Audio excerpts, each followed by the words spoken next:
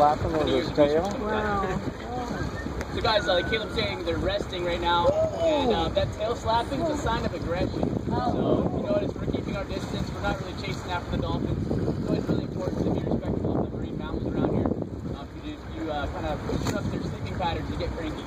You know? So it's good to keep your distance like this. They keep a few of them kind of awake and conscious to